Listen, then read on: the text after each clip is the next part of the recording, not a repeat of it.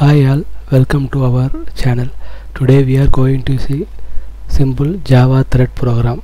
It is kind of interview program. So what is this problem statement means?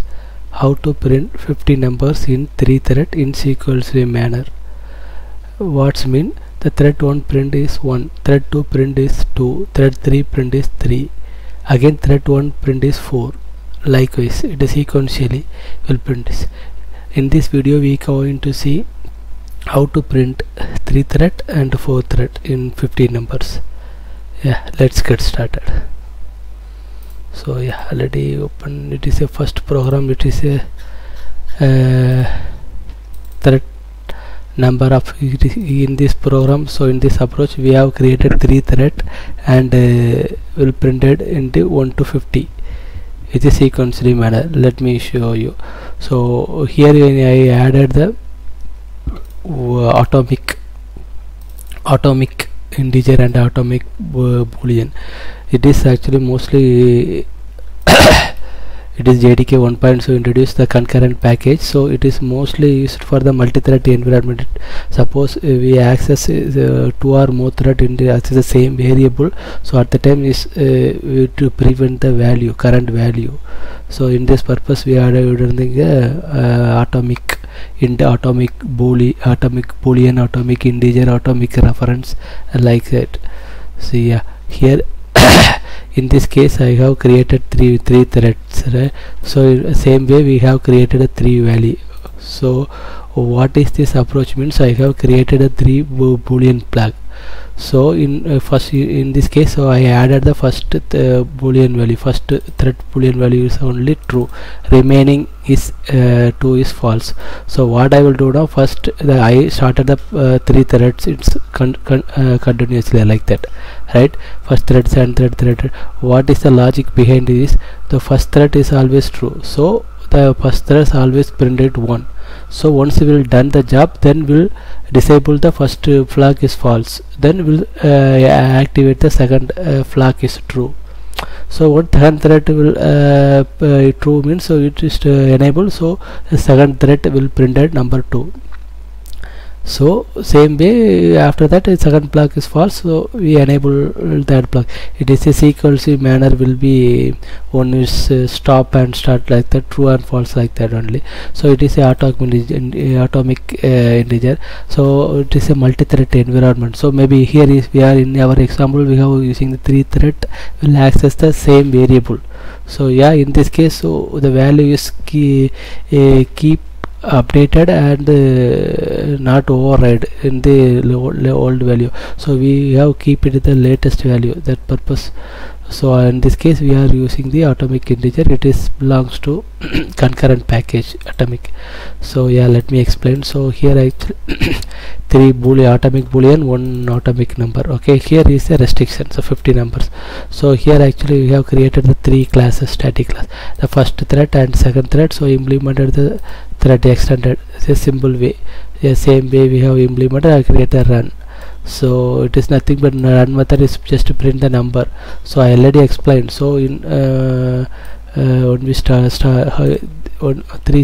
3 thread I started in simultaneously.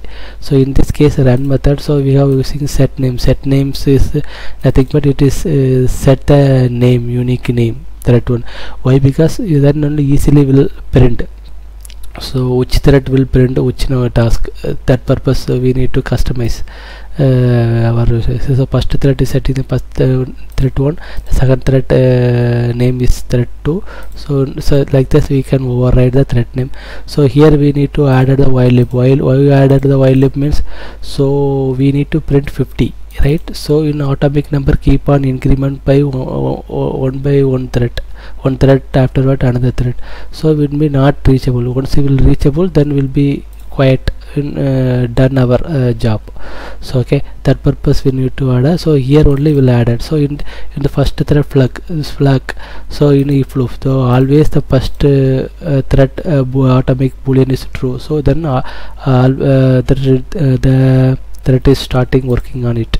So here is waiting for a couple of 500 milliseconds.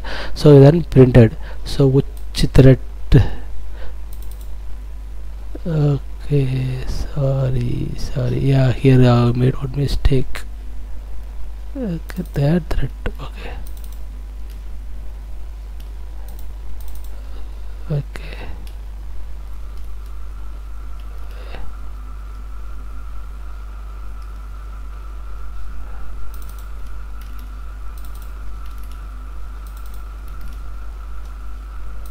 Sorry, copy paste here.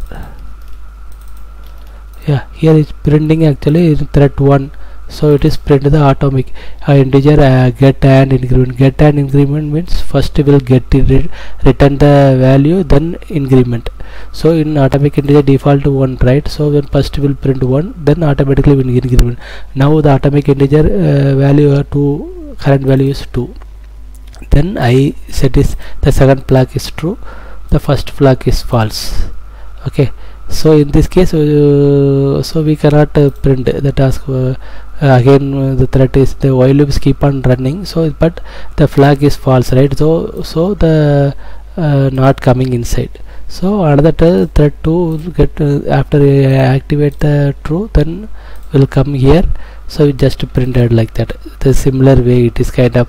So then in this case, so second flag is false, so that plus will activated. In here is that flag is done, so first flag is activated. So let me show you the demo. Yeah, here is thread 1 print 1, thread 2 print 2, thread 3 print 3. Yeah, again thread 1 print 4, the sequentially manner. So we can print, so it is always sequentially. We can print like that. Is a 50. I say the sequence thread order will be same. So 1 run 3. So likewise the did the job in 50. Once reach the 50, so completed thread 1, completed thread 3. Yeah, this way we can print our program. This is 3 thread doing task for the 50 number. So another one is here is I created the 4 thread. Okay, so 4 thread will print the again 50 numbers. So in this case, so I different some atomic reference.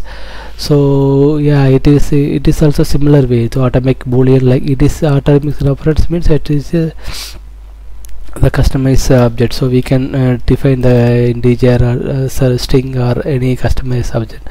So here I created the atomic reference, the string. So what is the logic behind here? So I have created the same way. You need to, so if in default the thread 1 is set, right? So I check that the atomic reference thread 1, so printed that job. So once you will complete it, print the number 1, then I set it the atomic reference value is 2, thread name is 2. Likewise, so once the 2 thread is completed, then we will change the thread 3. Likewise, so similar kind of here, right? The thread name here is same thing. So atomic reference dot get the equal is thread 1, right? So yes, why? Because the default value is thread 1. So in this case, wait for 500 milliseconds, then we'll print. Okay, here also copy paste mistake. Yeah, it's the first thread will print, so atomic 1. Okay, so in this case again once we will completed, then we'll set the thread. It is expect thread 2 new value is 2. We can compare and set. So once already is replacing, once we will done the change is thread 2. So likewise we can add like that. Similar way, once we are going to here, actually after that one done, we change the thread name. It is like